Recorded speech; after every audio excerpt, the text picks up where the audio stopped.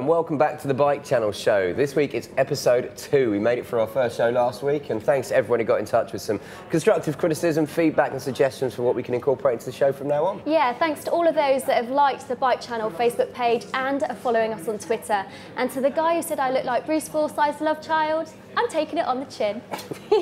Coming up on this week's show, we chat to the newly crowned British Superbike champion. Ladies and gentlemen, it's the one and only Tommy Hill. And just because it's got the same name, I'll be doing a review on the Tommy 125 as a little tribute. And if that wasn't enough, we head into Leicester Square in London for the world premiere of the brand new film Fastest, which is all about last season's MotoGP.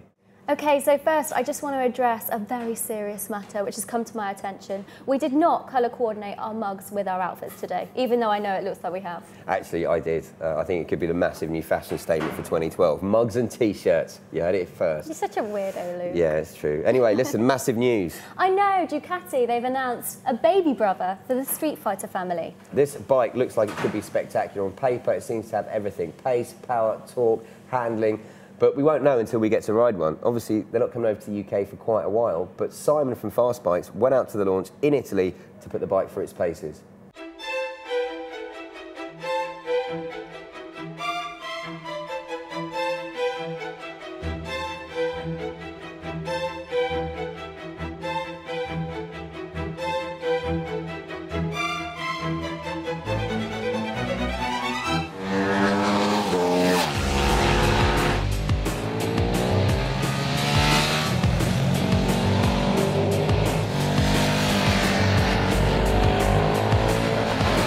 Hi Bike Channel, I'm Simon from Fast Bikes magazine and we're in Modena in Italy testing the new Streetfighter 848. This is a smaller bike than the Streetfighter that we all know and kind of love, although we're a bit in fear of it. They're using the motor from the 848 Superbike, which means that it's less power but still plenty of it and lots of torque too.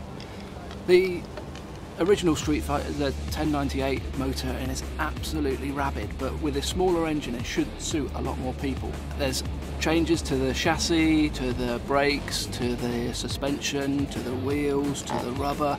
So there's lots of things that we're going to test on this bike, and we'll be doing it at this new Modena track, which is 2 miles of absolute insanity, and then we'll be out off on the road as well, so join us later.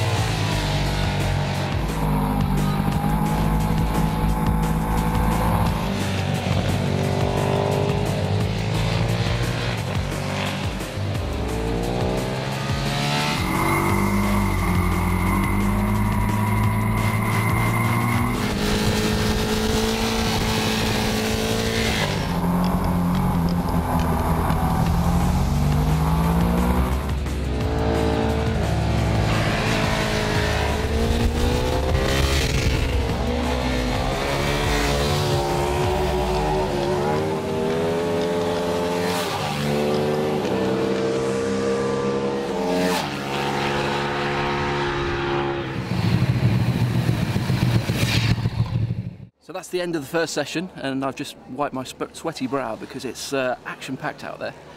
But the new Ducati Streetfighter 848 really coped with this track. It's 2 miles long, and there's 11 or 12 corners in it, but it's corner after corner after corner, and so many bikes would struggle. And one bike that would struggle would be the original Streetfighter. But in this new 848, guys, it seems to really enjoy cornering. You can slam it in really hard and it'll go and it'll grip and come out the corner. It just goes where you want it to.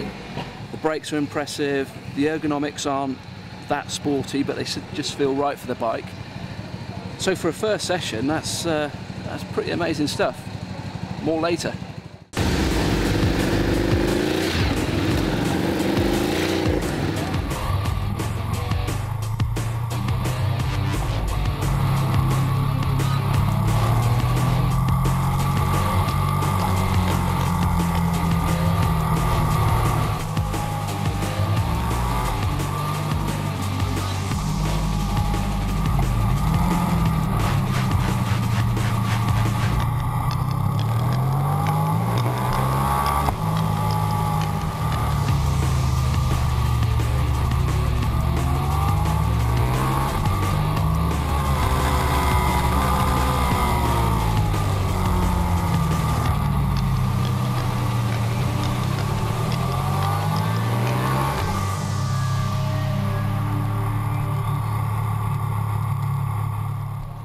Well, that was a rather special day. All made possible thanks to the new Ducati Streetfighter 848.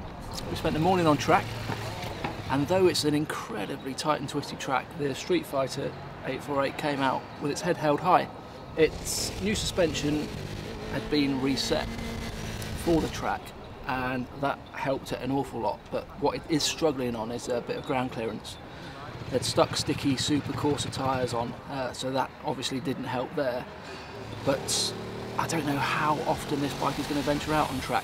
So the track was great, and then almost the next best thing of this launch was we were invited to the Ducati MotoGP hospitality unit.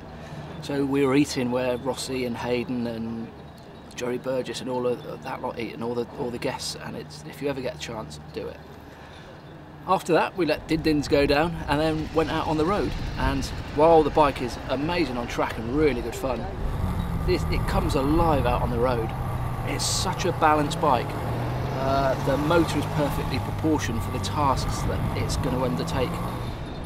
The suspension has been backed off because we stiffened it for the road, and it suited it really well. It's soft, but there's lots of support there. The brakes are great, the ergonomics are really nice. You just feel you can put it wherever you want, and these were difficult roads to ride on. And if I was to sum it up, I'd say that this bike is an absolute belter.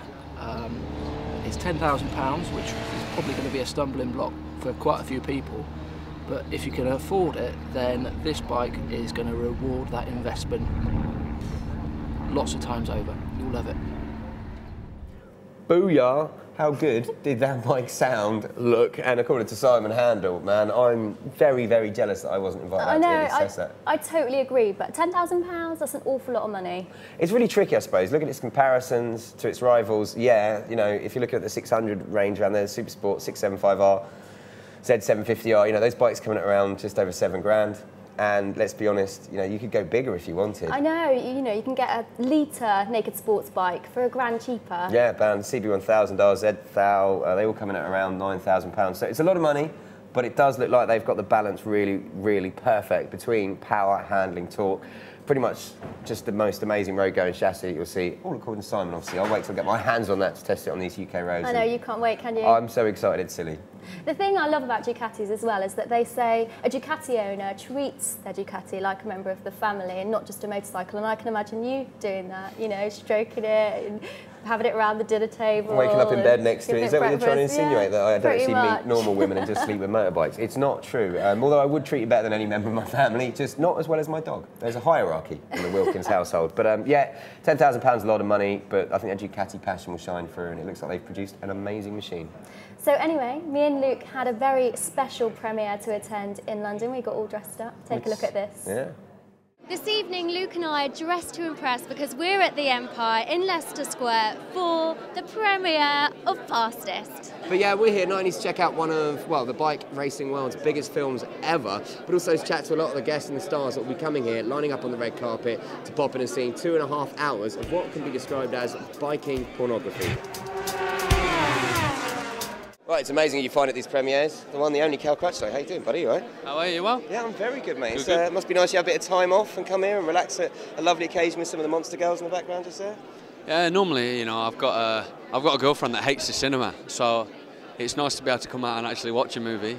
She's here. I managed to get her along, so no, it's good fun. It's nice to come to London and the premiere be in London. You know, this movie Fastest, I think, is going to be fantastic. You know, I've seen a few snippets here and there, and obviously I did a little bit for it, and no, there's no reason why it shouldn't be a good show. Making very few mistakes is one of the defining qualities of a champion.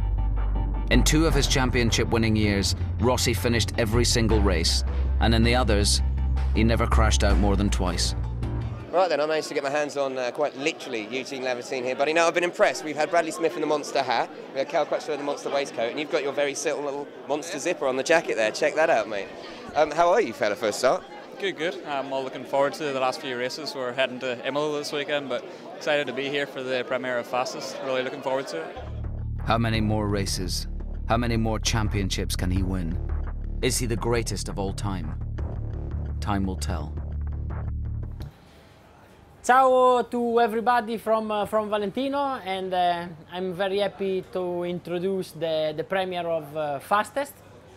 Unfortunately, I'm not with you because I'm still in Spain working on the new Ducati for the 2012. But I'm sure that also without me, you will enjoy a lot of the movie because it's give a great emotion, especially the first part with all the story of the last lap and the battle in Barcelona is great. So enjoy the movie, try to understand and feel the taste of MotoGP, and see you very soon. Ciao. Motorsport is supposed to be dangerous, but not too dangerous. It's a bit of a tightrope, really. And you'd have to say that the improvement in safety over the last 20 years of motorbike racing has been absolutely fantastic. Right then, so we've just seen Fastest, the movie premiere, and I've got Neevesy here from MCN, mate.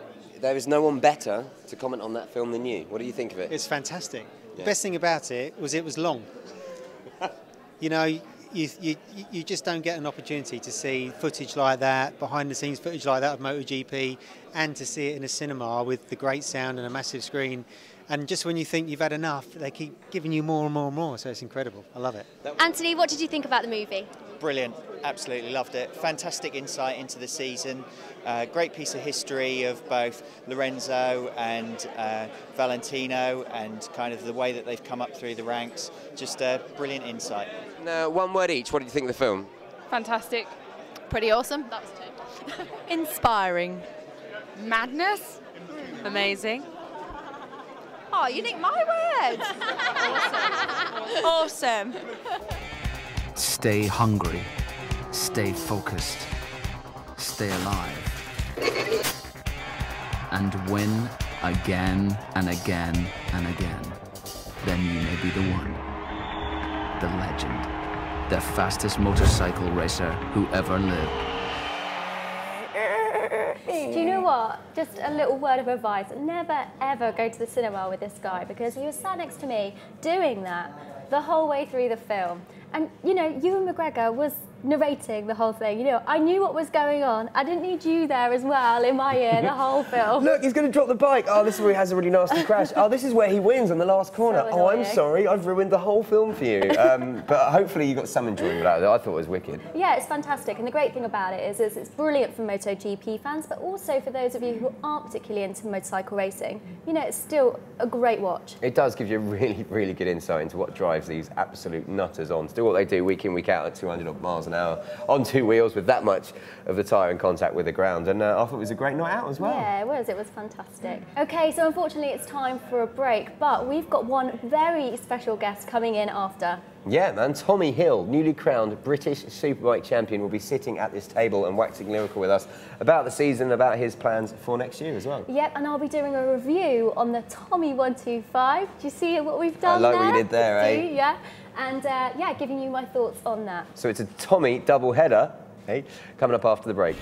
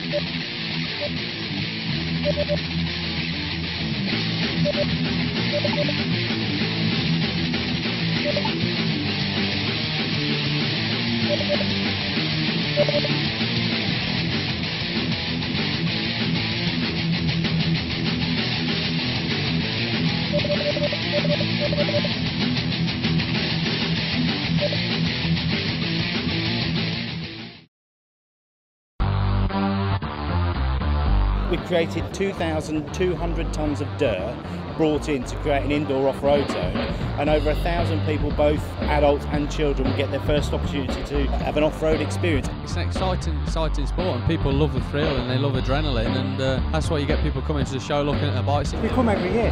Yeah. Don't be shy, it's all right. If you're anticipating on getting onto a bike, it's well worth the trip. Dip your toe in the water and see what it feels like.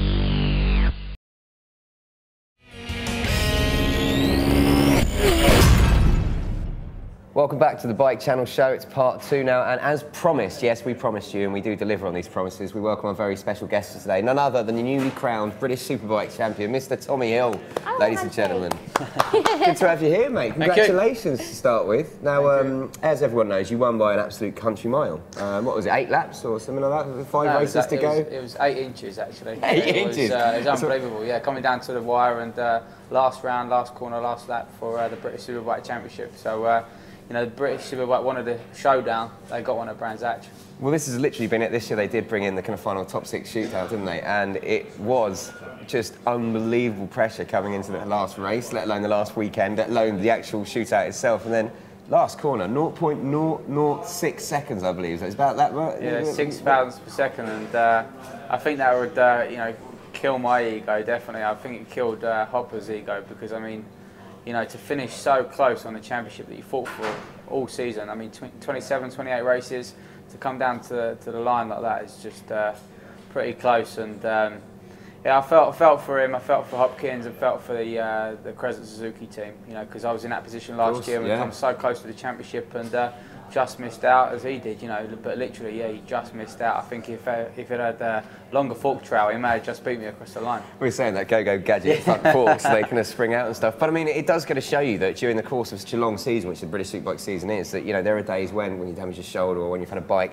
go wrong and you've not finished a race. It must be really down periods. Do you know what I mean? But then it goes to show that all of those races, all of those podium finishes, all of the kind of finishing in the points when you've had to start from the back of the grid makes such a difference, because it was, as you're saying, last corner where it all came to a head. Yeah, it's, you know, any sport or any athlete or motorcycle rider will tell you, you know, full of ups and downs, and there's always these hurdles to try and get over and things in the way to try and stop you. But you're out there to try and do a job, and that's to try and win, and finally getting it at the weekend. It meant a lot to me, my family, sponsors, friends, team, everyone. So we finally got there, and we all done it together. That smile. I know, you're so happy, and it is so nice to see you so happy as well. And I think you're right, you touched upon it, your team boss did actually say he had no idea what went on in that last lap, because it was so busy, so crowded in there, and he didn't really want to see, because the whole season had boiled down to that. So it must have been a pleasant surprise when he finally opened his eyes, kind of from behind the sofa, to see that you were there, man, on the top rung of the podium. Yeah, no, it was fantastic for Swan Yamaha and the whole team. It's their first championship, and we've done it together. Every team has their ups and downs for the season, you know, good times, bad times, and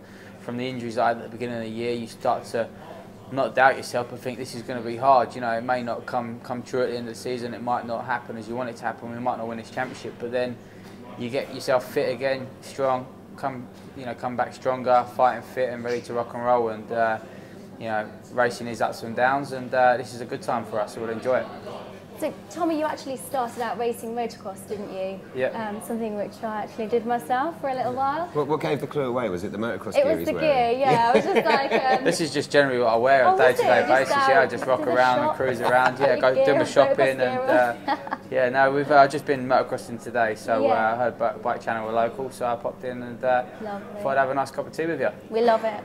That's awesome. So you started out racing motocross, but when you were 14, you actually did really well as well, didn't you, in motocross? But then when you were 14, you had a really major accident, didn't you? And tell us a little bit about I mean, back when I was 14, I'm getting a bit older now. I don't want to say how old I am. I'm almost like a veteran, but now getting a bit older. But yeah, it was one of those decisions that you need to make. And yeah, sitting in hospital and the doctor saying to me, "You've got 15 minutes left," and that was it. You know, I had so much internal bleeding, lost my spleen, my kidney, and done some damage to my lungs. So pretty bad position to be in, any rider or general person. So.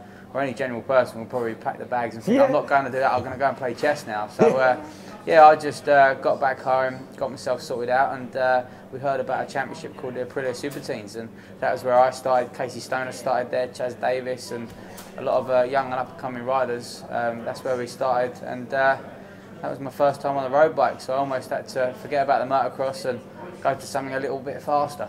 Yeah, I just don't understand, like mentally, how you can prepare yourself for something like that when something so bad has happened to you. I mean, I know it's nothing like even remotely similar, but I broke both my wrists. Here we go. Here we go. I broke a nail. At the same time whilst racing motocross, and my dad was a typical motocross dad, and he would not let me come off. I was like, oh, and he was like, no, you stay on that bike. You know, we've come a long way. That's a bit harsh, to be fair. If you've broken both your wrists and you wouldn't let you. It's a motocross dad. Yeah. You know what they're like. They're one of a kind, aren't they? Yeah. So anyway, I had actually broken both my wrists, and I just couldn't get that confidence back. How do you get the confidence back to, like you said, go into race superbikes? I think it's doing what I done last weekend at Brands Hatch. You know, if you've got a dream and you've got something that you want to fight for, I think every time you get knocked back, try and come back stronger and keep pushing. Yeah, so stop whinging about your busted issue with. Get out and get racing. She was 12.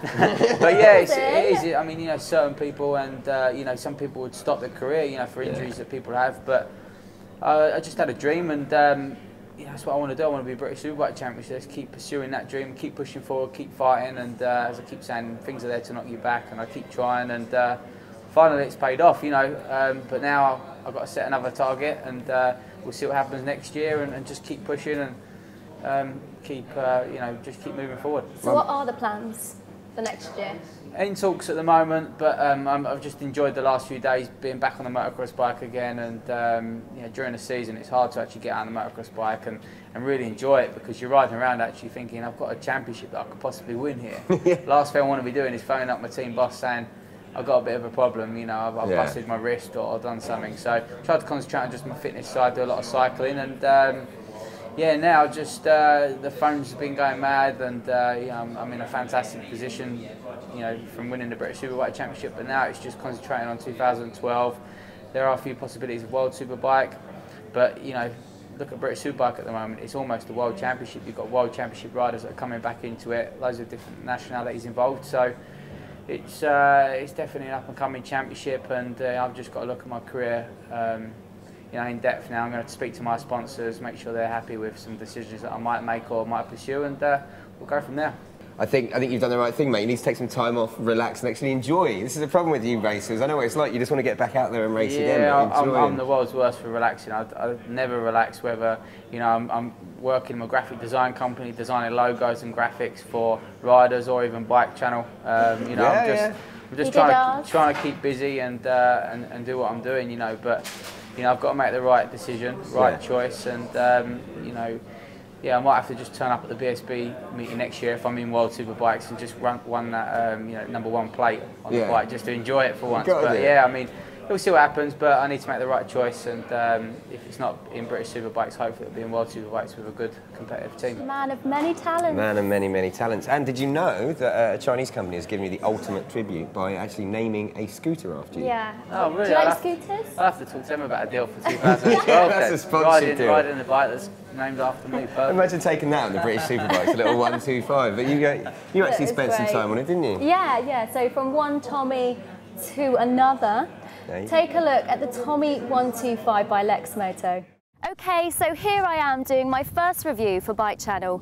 Now, obviously, I want everyone to take me seriously, so I chose a big beast of a bike to do my first bike review on. And here it is, the Lex Moto Tommy 125.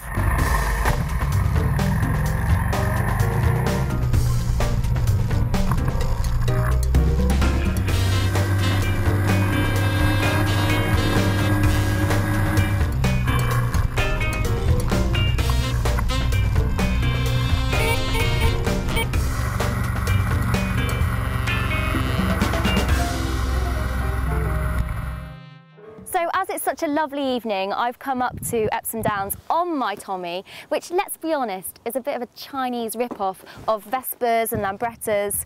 But look at it, £800, bargain. One of the main reasons that you'll buy a bike like this is because of the way it looks. It's very fashionable, it's very retro, it's on trend. In fact, someone's just told me they think it looks half Harley, half Vespa. So what's it like to ride, I hear you ask? Well, it's a 125 4-stroke single-cylinder engine with 11 brake horsepower, which means it's pretty quick around town, quick off the lights, and I've reached speeds of 55 miles per hour. Not up a hill though, just on a straight. Brakes, don't find them that good to be honest, but I've only done 85 miles, so I'm still bedding them in. We'll give them a chance. I think a plus point for the Tommy is that it's great for pillions. I've actually had a 6'2" bloke on the back of this, and the handling was absolutely fine. I couldn't even feel him. But the only thing is that when you're turning corners, the handlebars actually do hit your pillion in the knee, but you know, if they're annoying you a little bit, you actually can do it a little bit harder. Right, now you may have noticed that I'm a girl.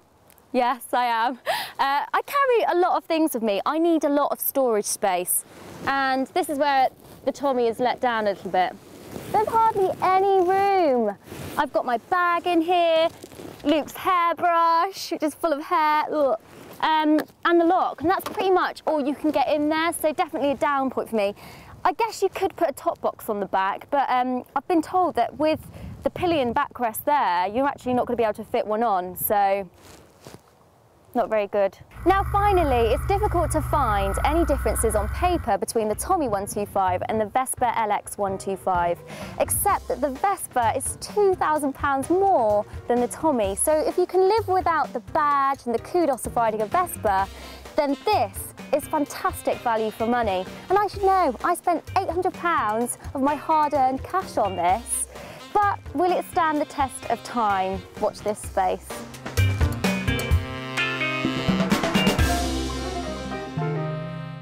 Oh, look at you! Look at you in the little Tommy 125. I know, don't I look funky happy? helmet. Hello, just riding around, taking in the views, having a little smile. Do you know what? I've had it a couple of months now, and the novelty does wear off slightly. Has it started falling apart? Or? No, it's absolutely fantastic. The only thing is that I would say is perhaps the brakes still haven't bedded in. After how many months? How many miles?